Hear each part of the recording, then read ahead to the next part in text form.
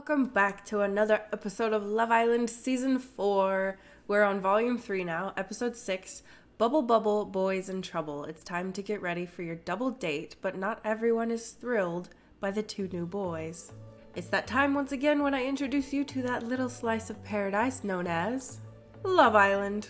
Previously, the Islanders became plants for a day. Imagine you're a daffodil that's reaching for the sky. Yep, you heard me right. My happiness looks like a blooming lotus flower. Plants. Coming up. Josa and Najuma get ready for their dates. But how does Will feel about it? The girls are busily getting themselves ready to meet the new boys. But there's an all-important question on everyone's mind. Should I bother shaving my legs? I was actually thinking of that other thing. Are my nipples showing through this? I'm talking about the new boys. I promise it's all on their minds, really. You look around the room, the other girls are getting their outfits on for the evening. Only you and Najuma are still in your swimwear, and we're the ones that have dates. Oh yeah, we're gonna meet the new boys in the hot tub. I totally need an absolutely banging swimsuit for this date. Alright, maybe. Let's get a new swimsuit. Just for funsies. I don't really like any of that. What if I wear the banana? Maybe I should. People seem to like it. I'm gonna go with the white one because I already own it. And maybe I'll wear green shoes just for funsies. No. I don't know. Those shoes are probably fine. Let's do that. Damn, Josa, you're really going for it tonight. The other girls whistle. At least give us a fighting chance, girl. I'm so stoked for the new boys. You hear Tabby let out a small squeak. Sorry. I'm just really excited by the new boys. Maybe it'll help you get over Will. Yeah. Or she's hoping that I will like one of the new ones so she can have Will back, which would be fine. Even if they don't go for me, I'm just really happy to have some new boys to gawk at. 1000%. It really feels like this is the moment the right guy walks through the door, you know? Angie thinks she'll have better luck with one of the new boys. What about James? She sighs. I'm still trying to work out how I feel about James. I could really do with a guy coming in who just blows me away. I'm very excited to meet these boys. Really? Of course, who wouldn't be? Our guys, probably? Oh, they're adults, they can handle it. I really hope one of the boys is tall, fair, with curly blonde hair. That's just my type. And yes, I know that rhymes. Angie frowns. Lexi's ideal man is the opposite of Kobe. And she was so very possessive of him. I'm gonna point it out to her. I thought you had it bad for Kobe. I do, but there's nothing wrong with some window shopping. Okay. But you described someone completely different to Kobe. What can I say? I've got broad tastes. Same, Lexi, same. You look over at Najuma. She's in the middle of applying makeup. Occasionally, she pouts and winks at herself. Najuma's also going on the date tonight. Should I ask her why she's so quiet or compliment her look? I'll just compliment her. Careful, Najuma. Looking that good, you might turn everyone's heads. Maybe that's been my plan all along. Oh. She nudges an elbow into your side. So what are you hoping for, Najuma? Huh? What do you want to find in the hot tub? Rafi Syed? Is that a person? I'm supposed to know who that is? From season 3? Oh, Rafi. Okay. Yeah? From our season 3, the game? Well, yeah, he was on here, but he's now in loads of TV and films. Love in Space, Liar Liar Pants on Fire, Buff Ninja. I'm pretty sure that last one was just 2 hours of him oiled up and shirtless beating up muscular robots. It was all I could have wished for and more. Najuma likes Rafi Syed. Don't forget the clothed attraction. Oh, I didn't like that one as much. He's always wearing clothes. The clothed attraction. I starred with him once. Shut up, no way. Yeah, he's a real sweetheart. What was your role? I had to go and look directly into his impossibly chiseled face and say. She breathes in. Tickets, please. Lexi's line with Rafi was, tickets, please. Huh? It was during the filming of Clickety Clack, It's a Trap, and I was the guard on it. Oh, I've seen that one. It's about this evil guy whose soul is trapped inside of a train and the hero has to expel it, right? Yeah, I, don't remember you. Lexi sighs. The train eats me pretty early on, but before that, I had a scene with Rafi. I got to punch his ticket and everything. Our fingers touched momentarily. I don't know if I'll ever experience such happiness again. She sighs wistfully to herself. What about you, Josa? If you're actually going on the date, what are you hoping for? The perfect guy for me would be, I don't care, but everyone likes tall. Standard, yes. He'd also be, I don't want him to be muscular. I could go for slender, but honestly, dad bod, is dad bod an option? Can it not be? We'll go with slender, because I like skinny dudes. Oh yeah, so cute. And he'd have, dark brown hair. I do have a weakness for thick, dark hair. You know, like the color of a chocolate labradoodle. Exactly. Chocolate brown hair. Something about it. What? You know what I mean. Do we? And lastly, he'd be... Isn't a joker and a bit of a lad kind of the same thing? Like, I like dudes. I like guys being guys. Alright, so he'd be a bit of a lad.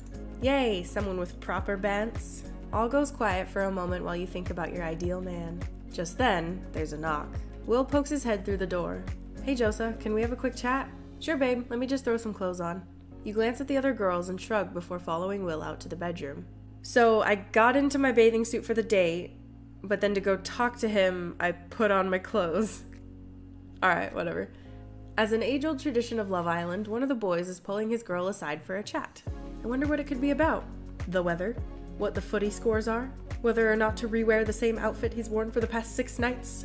Ooh, maybe, just maybe, it's to do with the fact that his girl is about to go on a steamy date in the hot tub with 2 new hunky guys. Nah, that can't be it. It's definitely the weather.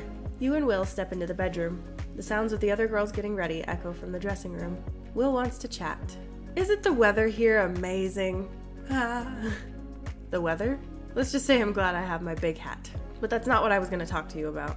You look stunning tonight, by the way. So you've got the date tonight. How you feeling about it? Will wants to know how I feel about the date. I wonder why I was chosen. Doesn't sound excited. Doesn't sound like I don't want to go. Middle ground. Clearly because you're gorgeous and one of the most fun people in here. He smiles sweetly at you. He shuffles his feet. It is interesting that the public have chose you to go, though. What do you mean? Oh, like the public knows I'm not 100%? Oh, nothing really. Maybe the public knows something we don't. Are you saying they don't believe in us?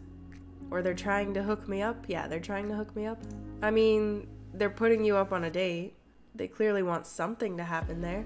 What I actually meant was like, maybe one of the new guys has his eye on you?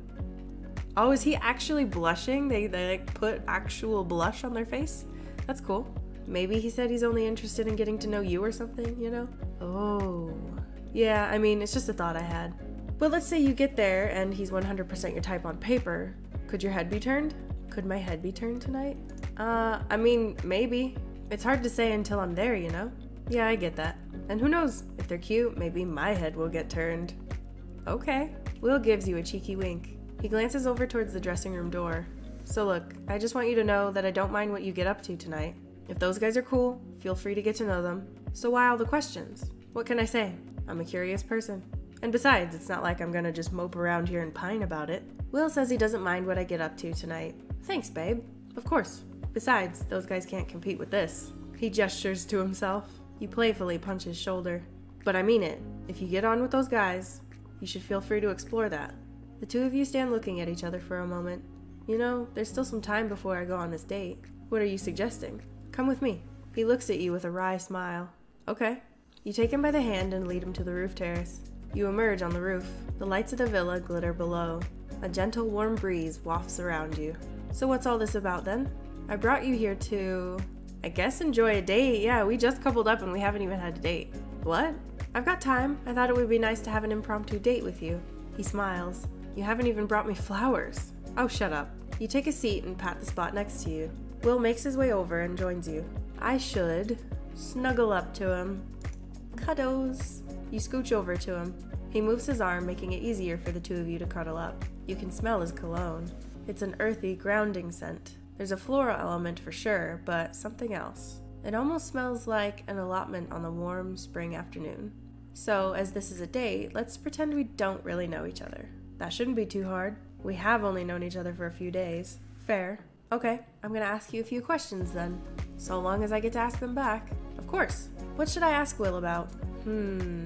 Tell me about a missed opportunity. That's an interesting question. Probably very hard to answer. He thinks for a moment. That's a tough one. I guess the sugar plums would be it. Come again? Right, so I was approached by this underground ballet troupe. Will was approached by an underground ballet troupe. You can do ballet? What? No. I mean, I'm flattered, but absolutely not. They're actually a group of dancers that don't fit the regular mold. I don't know if you've ever watched ballet or not, but most of the cast look almost identical. Same height, build, usually hair and skin color too. It's all on purpose. So this cool little troupe of non-conventional dancers approached me. They needed someone to do set and design for an upcoming performance of the Sugar Plum Fairy. It sounded amazing. So, what happened? Right, so I had a bit of a cash flow problem at the time, and don't get me wrong, they wanted to pay me. It's just, they couldn't afford much. Long story short, I had a much bigger client approach me for some work and I had to take it. The Sugar Plums found someone else to do it, but his work was so shoddy. You could tell he didn't really care and was just doing it for some quick cash. The dancers still gave it their all and they were amazing. I just sort of regret having to take the money over that gig, you know? Will had to choose money over doing what he really wanted to do. I hear that. It sucks, doesn't it? But that's just life sometimes. I'll need to get back to Najuma soon, but I could stay here and ask Will more questions. Should I squeeze in more time with Will? I like to be able to use all the options, so sure, keep asking him some more questions. Okay, so next, what should I ask Will about? What's something that made you happy? He pauses for a moment. I know. So there was this really run-down neighborhood near where I used to live. Lots of rubbish everywhere, derelict buildings, that sort of thing. It was a forgotten place, you know? I was only like 19 or something at the time, and had just gotten into murals. I asked the local council if I could use some of the wall space to practice. What did they say? No.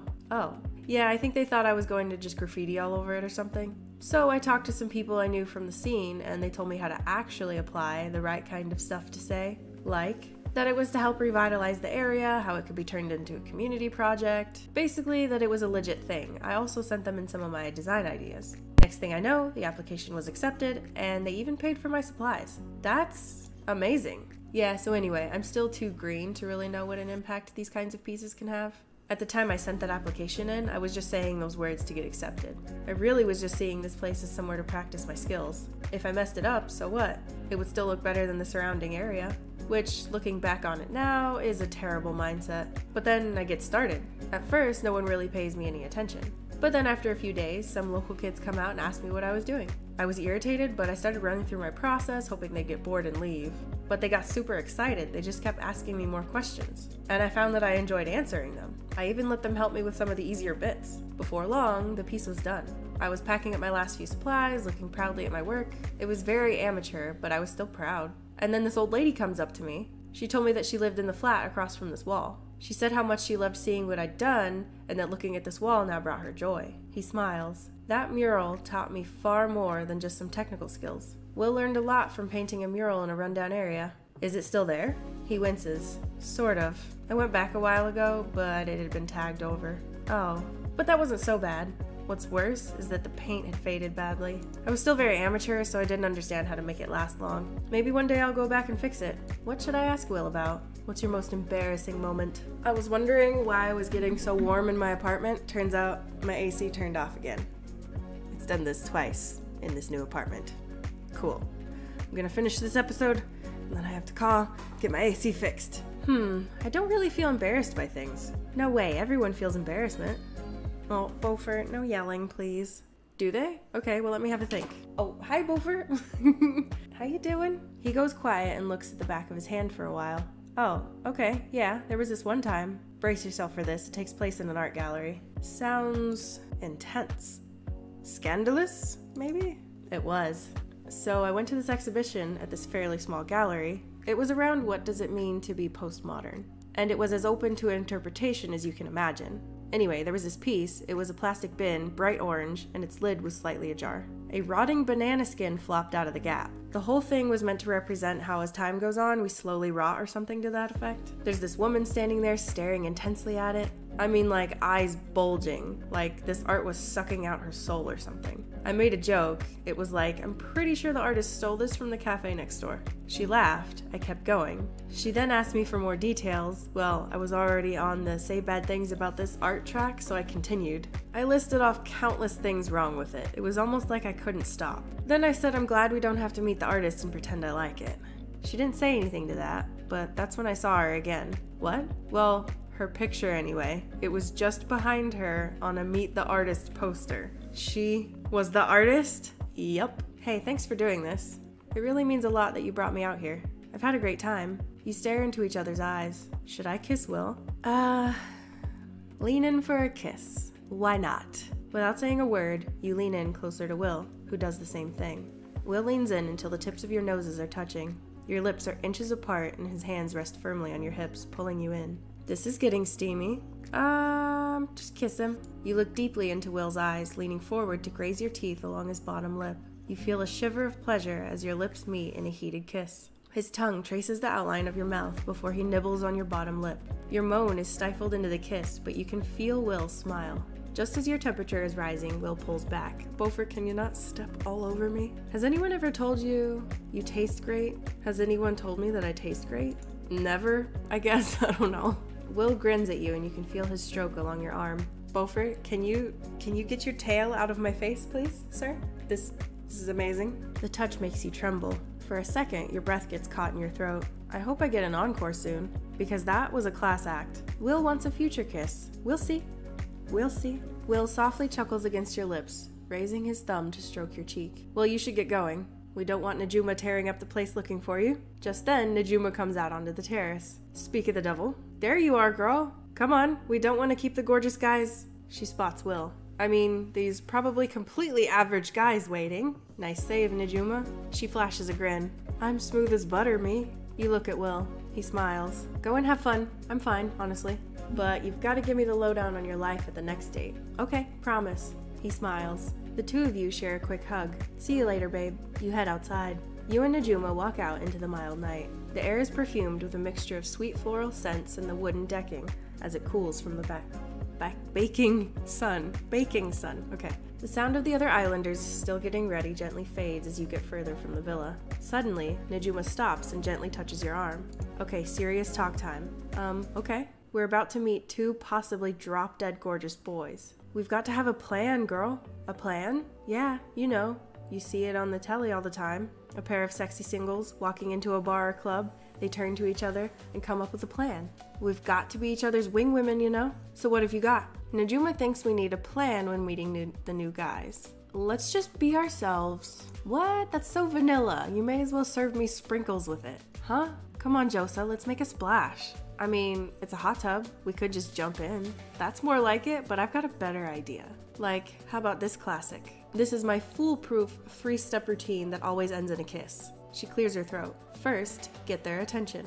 She looks away from you, then turns her head sharply back towards you. She whips her hair. Her braids fly to one side before swinging around her head and smacking her in the face. Ugh, my eye. Then next, you saunter up to them. She begins to strut up to you, but slips and hurtles towards you instead. You dive down and manage to catch her. Her head collides firmly against your chest. Najuma just fell onto my chest. You alright? Wait, glad I could cushion your fall. You feel her chuckle against you. She looks up at you. So yeah, then you seal the deal with a line like, do you believe in love at first sight, or should I walk past you again? You help her stand upright. Although in this case I fell into your boobs, so that doesn't really work. Ugh, I'm so off my game, babes. These guys are gonna think I'm a mess. Should I show Najuma what real flirting looks like? I don't know. Let's try it, because I like to use the options. Let's go. Alright, listen up, girl. Watch a real pro at work. The concern on her face washes away as she gazes at you eagerly. You step back. The first thing you do is make eye contact. You lock your eyes with hers. The hanging lights twinkle in the rich brown iris. Once you have their attention, the next thing you do is... Isn't this exactly what she said? Saunter up to them. You make your way towards Najuma, your hips swaying as if you were treading on a catwalk. Najuma seems transfixed as she watches you sway from one foot to the next. You and Najuma are face to face. Then what do? Then you go in for the kiss, of course. Hey! Then you go in for the kiss, of course. Ooh! Should we go in for a kiss? Nah, I don't wanna lead her on. Let's go in halfway, but don't kiss. You slide your hands onto her shoulders and gently pull her in. Your lips brush against each other's, and you feel hers twitch with anticipation, but you hold back. Then you pull away. At first, she follows you almost magnetically before stopping herself and standing back. I see. You definitely win the right to be my wingwoman any day. Well, should we go and put these tactics to the test? Abso-bloody-lutely. You link arms and the two of you make your way to the hot tub. Why am I still not in my swimsuit? You notice that Najuma keeps stealing glances at you, but when you look back, she turns away. You and Najuma make your way up to the hot tub. Suddenly, Najuma pulls you aside. Can I quickly ask you something before we go over to the guys? Sure. So, I've been getting some vibes from you. Is there something going on between us? Like a romantic thing? Because if there is, then now is the time to tell me. Do I have feelings for Najuma? I'm just gonna say no for now, just cause I feel like at this point something should have already happened, so no. No, that's my bad. I totally misread the signals there. No, you didn't. I was kind of flirty with you, but guess we should give these guys a chance then, huh? Hopefully I'll pick up on the right signals with one of them. Yeah, hopefully. You both walk over to the hot tub. Already sitting in it is a tall, toned man. The light bounces off his white hair and droplets of water glisten on his dark olive skin. Okay, dark olive skin, I love olive skin, with white hair, enchante. I don't know how to say that, but Yusuf. Not what I was expecting. Not interested. I thought it said dark olive skin. He's white, like white. But maybe Lexi will like him?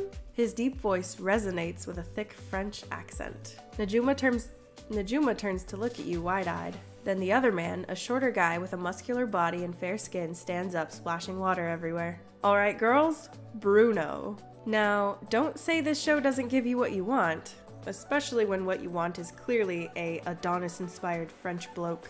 Oh, and the cheeky geezer type who is sat alongside him. Some of you may prefer him, but me, my tastes are far more continental. Anyway, coming up, the new boys make an impression. We have a golden opportunity here to test our compatibility. Oh my god, no. And Angie tries to remember what you shout when golfing. 4? Wasn't it? Make sure you don't miss it. So, not interested at all. I mean, I didn't really get a good look at Bruno, but I don't like the name Bruno, first of all. But now that I've seen them, I am very, very, very happy with Will. We will chill there for a bit, maybe get to know Hazim some. Yeah, I wonder how this date's gonna go now, because I'm not interested in how they look. Yeah. Not a very exciting episode. I was kind of bored with this one. But yeah, I'll see you guys in the next one. Hope you're enjoying. Bye-bye!